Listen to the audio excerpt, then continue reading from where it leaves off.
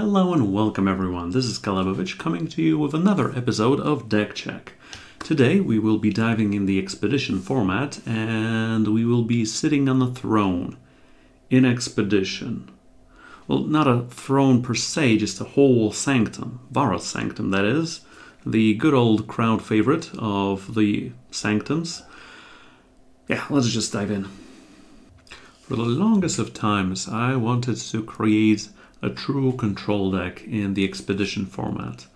Now, there have been some problems, maybe not problems, there have been some control decks in the metagame so far, but they either relied on curses, which are, in my opinion, hated on in the current environment with a lot of main deck attachment hate, with permafrost being just taken out by any and all means, be it Linebreaker Shield, be it Infinite Hourglass, or other ways, but a true control, maybe not a unitless per se, is something that I've strived for the longest of times. I mean, you do have your Shadow X, but these are all more value decks, more mid-range decks in my opinion than true control decks.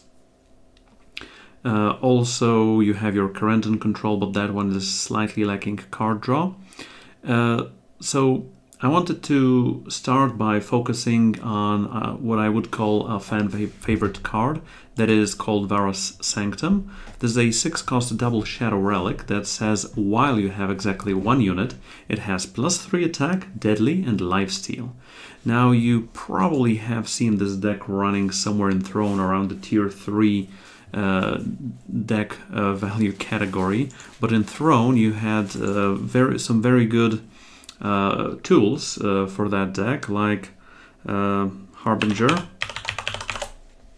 In Eternal card game, it is very important what exactly is the source of damage. For example, if a unit is dealing damage and if it has deadly, then the whole deadly triggers and the recipient of the damage dies. For example, if you are dealing damage via spells, then it counts whether you have any additional skills thanks to some relic weapons, for example, whether you have Overwhelm with Stonescar Maul or something like that, or if you have bonus spell damage from some units or other sources. Now, in the case of Black Sky Harbinger with Vara's Sanctum, it worked in the way that you have Vara's Sanctum in play, you have no units in play, you're playing Black Sky Harbinger, you're dealing 1 damage to each unit on the opposing side of the board, and given that Black Sky Harbinger has deadly, you're just decimating their whole board. Now, Black Sky Harbinger unfortunately is not present in Expedition, but there are other ways of dealing damage with your units. Not as numerous, but they are still here. 2 of them are included in this deck, in main deck, and 1 in the market, but the market one is more of a meme one. And I mean, sure, the fact that I wanted to create a control deck in Expedition doesn't mean this is necessarily tier 1, unfortunately, but at least I tried, and this deck has provided me and my viewers with a lot of cool games for sure. I mean, you probably have seen some of my epic highlights with this specific deck. So, in the case of Vara's Sanctum, I mean, I know it is a very expensive relic, so you have to live till the turn you are playing Vara's Sanctum and the turn after that you're playing a unit probably, or you already have a unit in play. But the unit that synergizes the most with Vara's Sanctum in the Expedition format, in my opinion, is Tamara's Earthshaker, the 6-cost double primal for 6 Explorer Mage. Because she has Shift 3, deal 1 damage to each enemy without flying. And remember, this does include sights, and you can ping some sights off, for example, with Tamaris and with Vara's Favor or stuff like that. It has happened in some of my games for sure. Now, if you have Vara's Sanctum in play, if you shift Tamaris, she deals 1 damage to each enemy without flying, which is a slightly worse version of Black Sky Harbinger. Also, remember, she is shifted for 3 turns, so before she emerges as a 7/6 flying, deadly, lifesteal, unblockable, huge unit, you have to make do with some other units in between. You can play some other units, you can chump with them, etc., etc. The other unit that synergizes quite well with Vara's Sanctum is Blitrock, Linrai's Listener. Now this is one of the listeners that has been picked up quite a bit in the recent months, from what I've seen. It is a 4-cost triple primal mystic. This is the primal listener that has the ability of pay 3 to deal 1 damage to an enemy. If she has deadly, then it just means you're just pinging each opposing unit away. And obviously she invokes primal unsummon and unmastery. And remember, mastery triggers off of you paying 3 and pinging with her ability. So yeah, these are the 8 units that synergize with Vara's Sanctum the most. But remember, Vara's Sanctum is a permanent card that gives your unit +3 attack, deadly, and lifesteal, which means even if you don't have one of those units to decimate your opponent's board, for example, if you just have an Incarnus in play, Incarnus is still a 6/2 unblockable lifestealer that procs her mastery faster than without Sanctum, and also can help you to race with the opposing units. Rounding out the unit department, we have 4 copies of Blightpath Smuggler, and I'm going to get to the market at the end of this video. But there is one biggest problem with Vara's Sanctum, and that is a card that I'm also running here called Permafrost. If one of your units gets permafrozen, then the whole deal with Sanctum is usually off. The unit is stunned, and if you play another unit, it doesn't benefit from the throne. So you have to do some build arounds. For example, you can kill your own unit that is permafrozen, or maybe you can play Reality Breaker and kill it in the meantime, or do something like that. But I do believe there should be also a card in the market that takes care of that unit, even if it's just a Devourer. But that is just a small hindrance, because not all decks are running Permafrost, fortunately, and you still get to, for example, if you're playing unitless for the longest of times, if you play Vara's Sanctum, and then you shift Tamara's Earthshaker into play, she is going to get at least 1 hit in before she gets permafrozen, so there is that. If Blitrock gets permafrozen, she still can ping away the opposing units. So there is that, and also, yeah, cards you are invoking from Blitrock and Incarnus can also get rid of your own unit that is permafrozen, so there is that. As this is a control deck, we are running a ton of spells.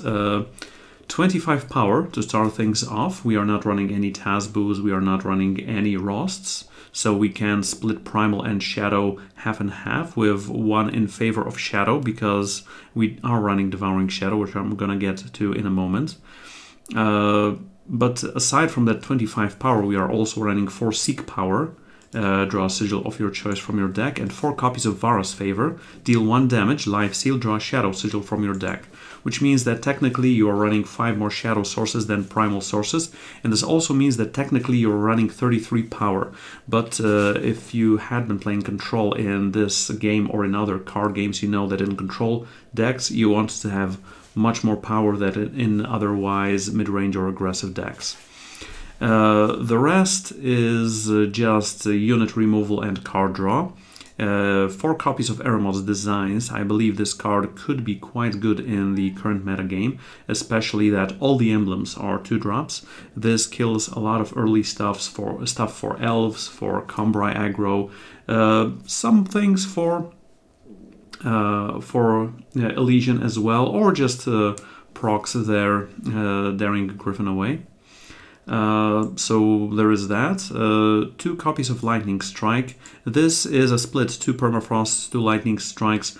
I do think I could be running just 1 Permafrost in the market instead of, I don't know, Reality Breaker in the end, because a lot of decks have good answers to Permafrost, like Elysian has Infinite Hourglass usually in the market, so they don't care about those Permafrost, and this is just a card that is lost. But for example, Stone Scar usually does not have a lot of answer to that unless they are running Boar in the market, or unless they are a Dragon version that is running Draconic Ire in the market as well. But sometimes you just need those permafrost. So that is why the split of 2 and 2 between that and Lightning Strike, the fast spell that deals 4 damage to an attacking enemy. And remember, Lightning Strike also works on relic weapons, and that is a huge upside for this one.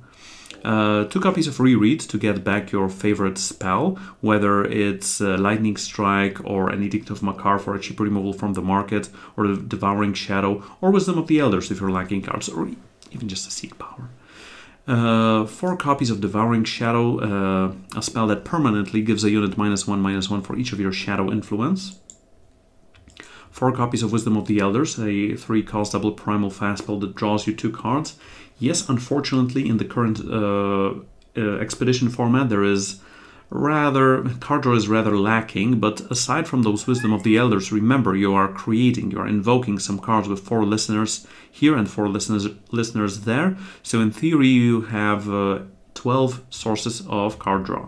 And that is more than in other decks usually, unless you're counting Sodi Spell Shapers, because that's the, I believe, most played source of card advantage these days.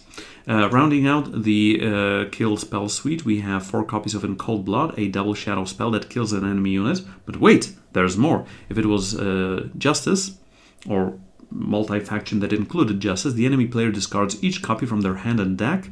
They can't leave the void, and you lose all Justice influence. The last part doesn't matter because you're not running any Justice influence. So there is that. And then Cold Blood is a great answer to Archgriffin Patriarchs, to Forbidden Rider Outcasts, to a lot of Combri stuff, etc., etc. So yeah, those in Cold Bloods are necessary here. I am running them here instead of Fel Rituals because I am not running any Void Recursion whatsoever.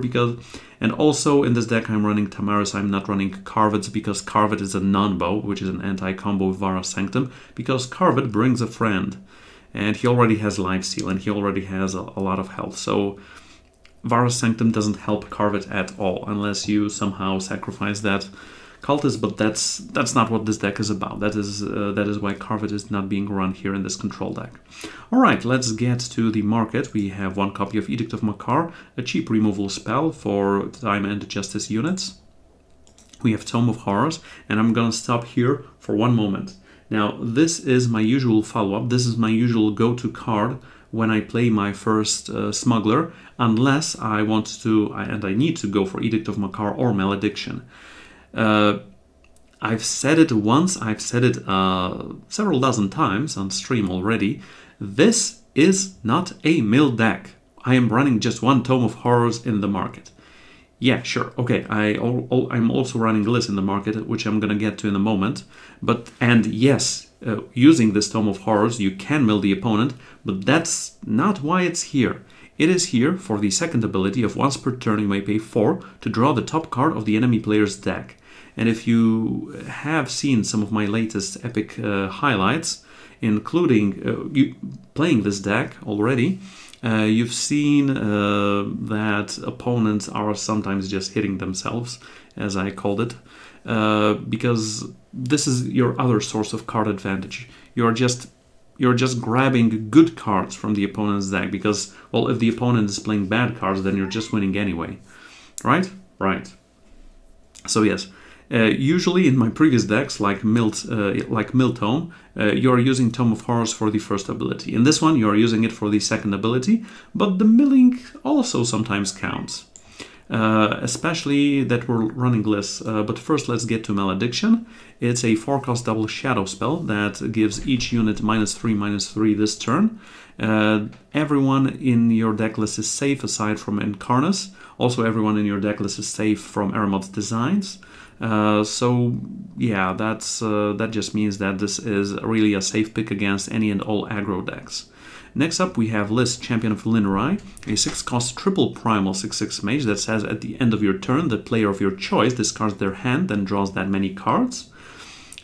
Usually mid-game you want to use it on yourself because you're holding a couple of power cards or a couple of power cards you've already taken from your opponent. using Tome of Horrors, but I have played some games where I just target the opponent's face to either mill them because they're holding a lot of cards, or for example, if the opponent was screwed early in the game and they're holding very valuable cards, like a grip of 5, 6, 7 very valuable cards, then you just drop Liz, end turn, target the opponent's face, they have to discard them, and now they're gonna draw their power that they were needing, but they don't have the cards they wanted to play with that.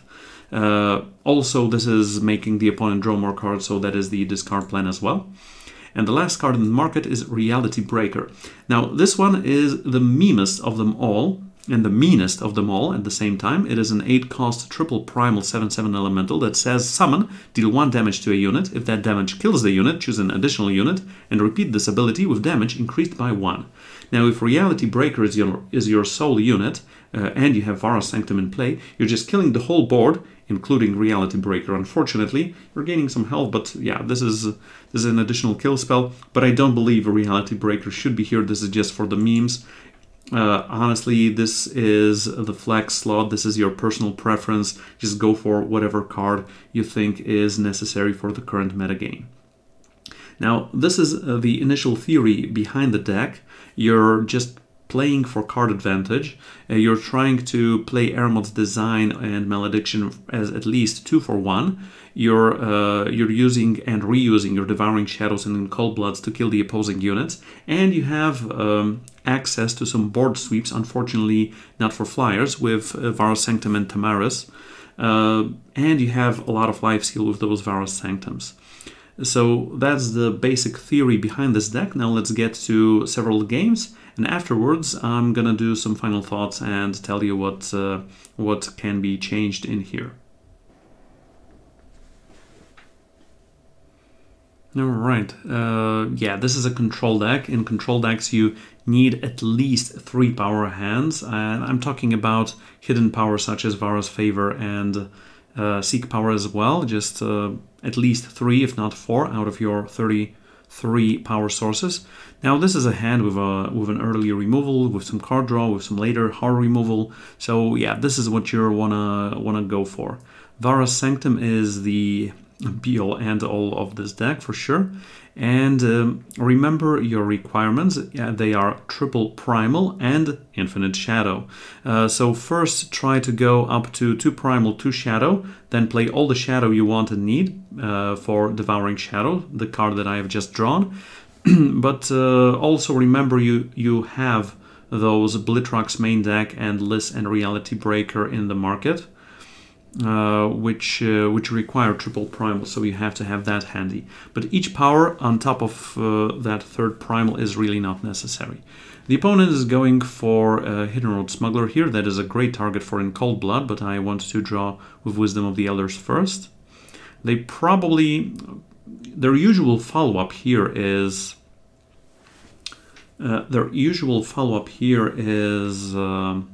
Regent's Tomb. So we're just gonna lose a spell or Vara Sanctum, but if we lose a spell, we can reread it. Unless we lose reread, then we don't lose any of our meaty spells. If we lose Vara Sanctum, then we'll just have to draw another one. But I don't believe a lot of people are valuing Vara Sanctum as much as the people who are playing with Vara Sanctum. So I remember in this case the opponent did not go for it, but went for rather something else. And boy, do they have a choice here. This is a really meaty grip. The only problem is they are gonna draw a card, and then we have to deal with Elias, but we can deal with Elias. Now I've drawn a power, and I do have 2 pieces of removal. I wanted to go for Wisdom of the Elders once again, because remember, this is all about card advantage here in those control decks. Because if you don't have card advantage, you're just drawing more power than the opponent is. If you're not using your Ermod's Designs or the Market Malediction for card advantage, then you have to have your draw spells. You have to have your invokes. Now I am playing the non-shiny Vara Sanctum because that is the Vara Sanctum they've seen off of Sabotage. Now, usually I would just play the shiny because I could play the shiny. But given that the opponent has seen this card, I'm playing this copy of the card. That is just a small thing, but that just means the opponent knows 2, not 3 out of all those 5 cards here in hand. Alright, next up, I thought for a moment about going for Tamaris, but that is not such huge value, and first I'm gonna go for Incarnus. And Incarnus, well, Bard of Violence does nothing, Unspeakable Torment does nothing right now because we have lower health than the opponent, but Ultra Veil Ripper is a big unit, and Tamaris has Shift. I mean, if you play Uldra to get Tamaris back, it doesn't proc Vara Sanctum, but still we are getting an additional unit, we are dealing 1 damage on the ground.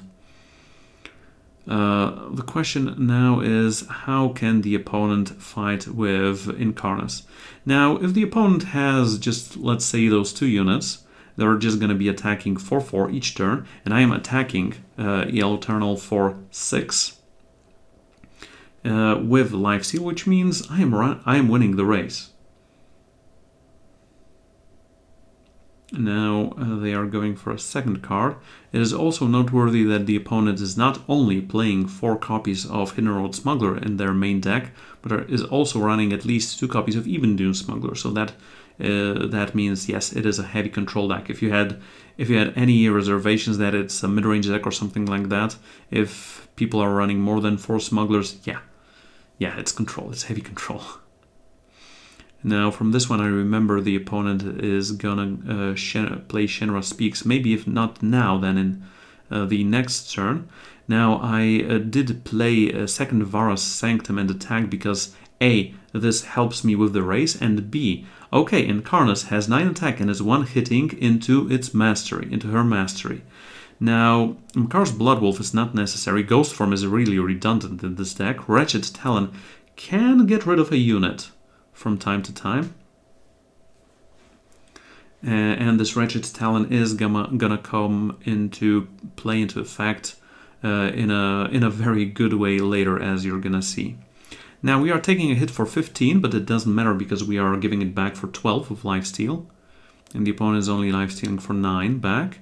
And next turn we can just in Cold Blood there, or even Lightning Strike their own Elias. But right now the opponent is playing Shinra Speaks, which means we can go for another unit like Uldra or another Vara Sanctum or something like that, or a second Incarnus. This one is even better, and because this is drawing us a card right now, and I do believe Beast Color's Amulet is a good grab here. The opponent is playing a rather controlling deck, as I've already said, so Emerald Design is out of the question. I mean, I'm gonna have 4 dead cards when I draw them anyway. And this Beast Color's Amulet on my Lifestealer is going to be quite good. Yes, I know when I have 2 units in play, the Lifesteal is not coming into effect at all. But I believe the opponent will have to kill one or the other unit, sooner or later. And Incarnus is getting its mastery anyway. And Hostile Takeover was a good thing, from what I remembered, and Edict of Makar, but Akantha the Huntress costs 9 right now, but we are at 7 power, which means it's not that far off being played, and it's still a 7/7 flyer that on summon kills an enemy unit. So yeah, that is a good thing. Now, as I've said, the opponent is probably going to want to kill at least one of my units, and here is where Wretched Talon comes very handy. Get it? Talon, handy. With killing that cultist and attacking. Well, the opponent is on 15, but Dizzo's Office is giving them a scheme, which is an answer in the next 4 cards, which means, yes, I want to kill Dizzo's Office before I go face the opponent. So yeah, I'm 1 higher on power, I have a unit, I have more cards in hand, so all the card advantage from those 2 Wisdoms of the Elders and 2 Incarnuses and their masteries are coming really handy right now. Now I want to kill the small cultist before attacking with my unit, and then we're gonna see what happens afterwards. I do have that Blight Pass Smuggler to grab something from the market, but that's not gonna matter because the opponent is surrendering to our card advantage right now. Okay guys, on to game number 2.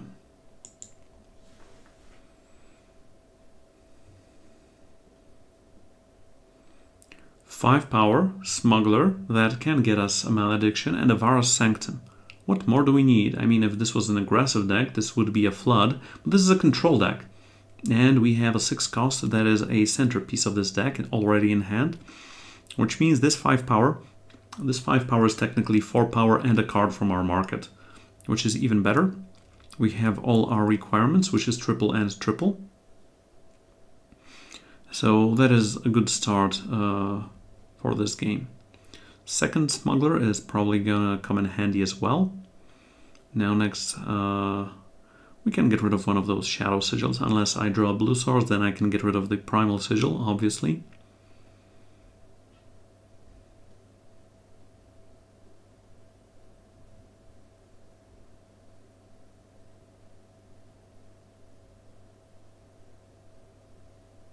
Crouch Paladin, it's probably Paladins by now. I can also just get rid of that Seek power and grab either Edict or Malediction or Tome of Horrors. All of them are up for grabs, but given that I have a second Smuggler, I thought to myself, okay, I can play a power, I can play both Edict and the second Smuggler, even if I want to take Vara's Sanctum out from my hand for a moment. I mean, it's going to depend on what I draw, obviously. Here, it's a rather easy block. If the opponent has a buff for their Paladin, it's all good. If not, well then. Elod's Elite is a card that usually provides AP Paladins with the most synergy, and in my opinion, that is the card that determines their win rate the highest. Now here I believe I sent off Lightning Strike and went for my Tome of Horrors, because right now I am slowly running out of cards. I mean, sure, if they kill one of my Smugglers, I have my Vara's Sanctum, which makes the other Smuggler much more deadly. But rather than doing that, when I still have 2 of them, I'm just going for Tome of Horrors. I will be drawing from the opponent's deck. I will be creating my card advantage that way. Another Nivea's Inquisitor. Yeah, right now I am very, very scared. Really very scared of the opponent having any and all Decimates. We're grabbing a Shadow Sigil from them, but I'm playing my own Shadow Sigil. It's not necessary for the opponent to know that I drew from a Shadow Sigil from their deck. Fortunately, the opponent in this situation only had a second Shadow. I mean, their emblem was second Shadow. It wasn't a Decimate, otherwise I would be the one who was being decimated in this game. Instead, they are playing Seek Answers twice. Honestly, I've never taken to Seek Answers as a card either in draft formats or like anywhere else. Yeah, we're drawing from the opponent's deck. Anointer of the Faithful, thank you opponent for Warcrying that. And yes, right now I'm showing the opponent that I've also drawn a Shadow Sigil from them. The opponent is starting to emote us down, but I'm going to talk about emotes in an article in the future, probably. And in the meantime, the opponent is just trying to go wide here. Now, Vara's Sanctum is not going to come in handy probably in this game, because we are going wide as well. But in the case here, I think I just want to pilfer an additional card from the enemy, just to try and win with their strategy and synergy. Because if you're stealing one card from the opponent, then it's a good card or a bad card or a synergistic card that is usually not synergistic with my deck. But if you are stealing multiple cards from the opponent, like right now if I steal another Paladin, that one triggers a proc from Anointer of the Faithful and grabs a 1/1 weapon. So there is that. Now the opponent is still Sans Decimate, which is very good and very fortunate for me. They're playing Common Cause, giving them an influence, which means aside from this Paladin, they have at least one more Paladin in their hand. Blitrock, Linerize, Listener. Okay, let's grab a power. Let's play Pilfer, because we can play the Shadow Sigil and Blitrock, or we can just play Hero of the People. Because why not? It gets a +1/+1 weapon, because it is a Paladin after all. And we are starting our attacks with Incarnus. And we are milling the opponent for 3 as well. I mean, this is not the win condition, but it is still something we can do. I don't believe the opponent... Well, the opponent can be running something like something like Immortalized main deck or in the market, but aside from that, yeah, it is rather an upside than a downside in this matchup. Now, all I want is for the opponent not to draw any decimates. But right now, with my rather wide board stage, I believe we should be good here. Cast into Shadow. Fortunately, I don't have two cards of the same faction. Otherwise, the opponent would be able to decimate. In Cold Blood, what do I want to get rid of? Is it Elaz's Elite or something else? No, I just went for Blitrock. Grabbing doesn't matter. Scouting Party is for... Scouting Party is 4 blockers. And I'm already dealing damage to one of their most annoying units, that is Nivea's Inquisitor. Killing it, getting the mastery up to 2 on Blitrock. And next turn I can have 3 pings, or even 4 pings, because Vara's favor for 1, grab a power with that, 3 other, and that means I'm just gonna kill the remaining 2 Nivea's Inquisitors, and yeah, this is how I... or wait, I can also go wide here on all of them, give my Paladin flying. Tamaris is not targetable with Cast into Shadow if they have the second one in hand. And yes, this is a victory lap, but mainly due to the opponent not drawing any decimate. I mean, yeah, you've probably seen that I have milled a couple of such cards from their deck, and there even was a Cleansing Rain main deck there, so gotta watch out, you gotta watch out. Okay, on to game number 3. Now this looks like 2 power, but it is in fact 4 power. It is rather lacking primal right now, but with double Vara's favor, we can probably really get there. The opponent is getting Time and Borderlands Lookout off of that common cause, which means that the opponent is probably running Elves. Now, I was thinking about just running Shadow turn 1, but yeah, I do have that Lightning Strike, which means I still can kill the Elf turn 2, and I don't want my future power sources to be depleted. So yeah, that was a consideration of a depleted power source versus receiving 1 more damage. Now, during this fight, one of their units is going to die, for sure. The question is which one? The one that isn't dealing the damage back to the opponent's face, that is. Opponent is doing nothing right now, and I am going to just kill that elf, because if the board is clear, if the board is empty, then I can do anything and everything here. Opponent is playing Lethrai Sky Strider, which means it's very good that I have dealt with their unit. They're not proccing the ally ability of this, and this also shows that if you have 2 Vara's favors in hand, and if you have enough power, just don't run them out willy-nilly, because there are a lot of 2 health units in the current metagame. Like even Incarnus, you're just gonna kill Incarnus more often than not with that. So just if you have to, just keep them for as long as possible. Unless you're missing power drops, then no, then just go for it. Now, in this situation, I could be going for Malediction or a Tome of Horrors, but as I've said, Tome of Horrors is my usual go-to, and now I can just play Lightning Strike on their Flying Elf, so that they're not drawing a card off of it. And next turn, I can play Tome of Horrors and steal a card from the opponent. So there is that. Now, I think I should play the 3rd Primal, because yeah, I have all those Primal cards in the deck and in the market. Stealing Tavia, Lethroid Raid Leader from the opponent, and this is the part where we're just gonna probably win with the opponent's combos than our own. Still not a mill deck. Still not a mill deck. Not yet, at least. Alright, this is a lot of power, honestly. And also, honestly, we can go rather wide here. I mean, we are... not this turn, but in the future turns, we are also drawing an additional card from the opponent. Wow, that's a lot of border scouts there. I opted to discard a power card here to create 2 elves to put some pressure on the opponent, so they know how what it looks like to be on the receiving end of elves. Also, I can just use the tome and play Blightpath Smuggler with the remaining power. And grab a card or two. Letherized Soothsayer is a great pickup here. Unfortunately, I don't have the spare power to play that one. Yeah, we're milling the opponent for some.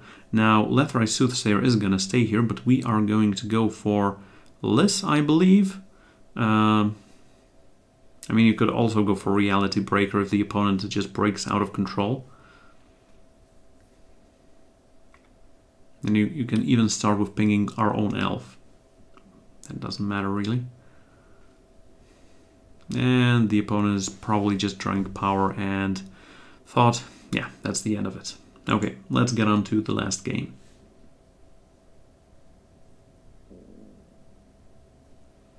Yeah, this is 3 power, but we are lacking a lot of things, and I don't have any double influence cards, double influence power such as Insignia or a Seed, so yeah, I'm just gonna ship that. And honestly, I prefer a 6 power hand, 2 of them that dealing damage, than a 3 power hand. Even a 7 power hand, because 2 of these power deal damage, 1 of these cards can change a power into a removal or stuff like that. Now, once again, what I've said in the previous game, if I have 2 Vara's favors, I'm just keeping them, just trying to kill an opposing unit off of that. Well, Varo is not gonna get killed with that, but still. Now, I am probably gonna grab a Malediction in here. Because my unit survives Malediction, their unit doesn't. Also remember they decimated, so this is just huge advantage here. Also, I played 3rd Primal because I've already drawn Blitrock, and I know that I'll probably be playing Blitrock next turn, unless the opponent plays several cards, or stuff like Vara's Favor or Ermod's Design. Crownwatch Paladin, sure. But I believe it's still Blitrock just to draw a card. Icebow is quite synergistic with Vara's Sanctum. I mean, Icebow says the unit wielding Icebow deals 1 damage. So if you have a deadly unit, you play Icebow on it, you just kill an opposing unit. Unless it has Aegis, like this Paladin over here. Also, right now I can just use my power to proc Blitrock. Unless Blitrock gets destroyed, then it just doesn't work like that. Alright. Now, given that I've drawn a 2nd in Cold Blood, I'm gonna Vara's Favor here, and even though the opposing unit is not receiving damage and is not, and we are not gaining that health, we are still drawing that power, and we are still getting rid of all of them. Fun fact number 1, they had another one in hand. Fun fact number 2, one of them was Warcry, which means it was the top unit of their deck. So yeah, that was a really good hit off of that in Cold Blood. And honestly, I've played in Cold Blood on that unit, not because it's powerful, because it's very annoying. Like, seriously annoying. I've also chosen to just play this here. This Tamaris to have a presence on the board unless it gets cast into shadow, but then my listeners are not getting cast into shadow.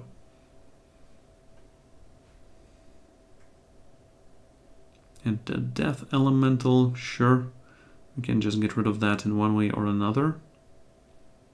The opponent has a stop on 2, which is probably an Immortalize or a Sinister Strike or a Draw Strength. And here we're just stalling for time.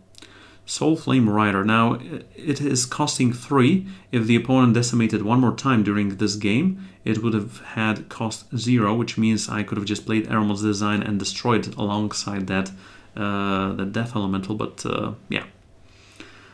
On the other hand, I can always play in Cold Blood and just get rid of all the copies from their deck. Yeah, in Cold Blood, still one of my favorite removal spells. You can say what you want. That is a decent end of the story. Not naming the card, end of the story. Okay, our unit is dead, but the opponent does not have any tempo, any fast clock on us. I mean, it's a 12-turn clock. I hope I'm gonna draw at least something in those 12 turns. Also, with Aramot's Designs, I'm just waiting for the opponent to play another thing. Reconnaissance, they're decimating once again. They don't have any more Soulflame Riders, so the number of times they've decimated during this game does not matter for them. Tamara's Earthshaker, if I shift her to deal 1 damage to that Death Elemental, I cannot play Icebow on her to deal the remaining damage, so that is not a combo here. I just want to have a clock on the board as well. I mean, Tamara's does combo quite well with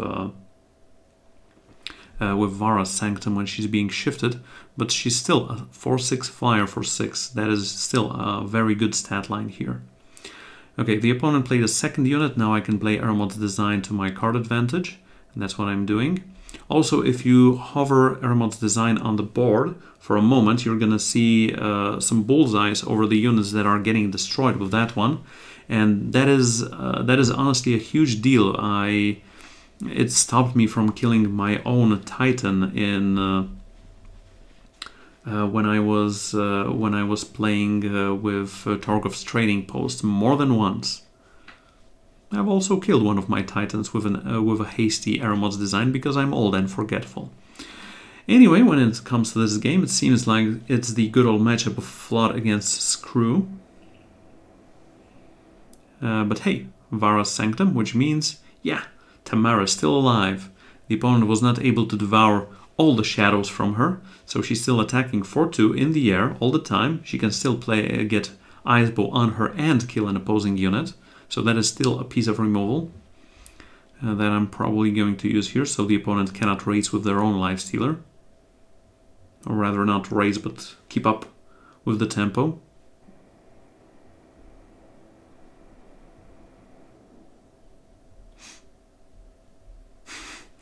All the power in the world. I was thinking of whether to attack or to play Icebow, and I thought to myself, yeah, I want to race. I am going to to draw a non-power sooner or later, hopefully. And I do have Vara's Sanctum, so I do have a lot of synergies right now. With other copies of Tamara's, with Blitrock. Oh, that's what the opponent stole. That's not nice. You stole from us! Oh my goodness, even more power. At least the opponent is going down to 5. And yeah, in this case I am playing almost all the power, because if I draw Blitrock, I can play Blitrock for 4. If I am at 13 power, I can play Blitrock for 4 and then ping 3 times.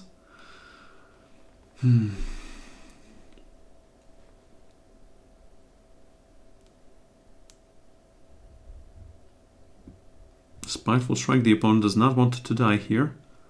I don't blame him. And it is indeed Blitrock, but this interaction is going to be much more fun. Okay, so first I'm attacking, because then my Tamara's is down to an 0-2. Then I'm grabbing a Storm Spiral, because Storm Spiral does kill Incarnus, does kill my cursed, or rather weakened Tamara's, and that in turn allows Blitrock to be the deadly one, so that Blitrock can ping their unit away and can ping at their face. Now if the opponent does not kill this Blitrock, next turn I can just ping their face away and win in that way. So opponent, you don't have removal? You don't have removal. Alright then. So it's going to be good old 1, 2, and 3. The opponent has a Fast Fell, probably another Spiteful Strike or a Draw Strength. In the meantime, I'm drawing Snow Pelting, but at that point I just wanted to use Blitrock to her fullest potential, to show you guys how it's done. And the opponent also wants to show us what they were holding up. Alright, So this was the last game. Let's get back to the studio and talk some more about this deck. Welcome back, guys. I hope you did enjoy the games. Yeah, there were some crazy ones, for sure. But these were not all the games I've been playing with this deck recently. I mean, it is not a 100% win rate deck, for sure. It has a lot of weak sides. For example, right now it is weak to all void-based strategies because it has no interaction with the opposing void. It has problems when the opponent is just cursing your units left and right and you cannot get rid of all your own units. But it is a deck that might be considered a heavy control deck that is generating a lot of card advantage, even if some of those cards are semi-random off of the 8 listeners. But if you are enjoying the expedition format, if you are enjoying grabbing some cool cards off of the listeners, if you like playing hardcore control, wait, did I say that already? Well, you might just like playing control. Anyway, this might be the deck for you, but remember, just before you play it, just think about what you want to, if you want to do some switches here and there, for example, maybe 1 or 2 less seek power, maybe change the reality breaker into something else. I mean, you have your own experiences in the current format. I have my own more memeish experiences, so personal choices may vary here, and they may vary very, very, very much. All right. This is going to be it for the video. Thank you very much for watching, and remember, if you enjoyed it, just click on that subscribe. Thank you, and see you next time.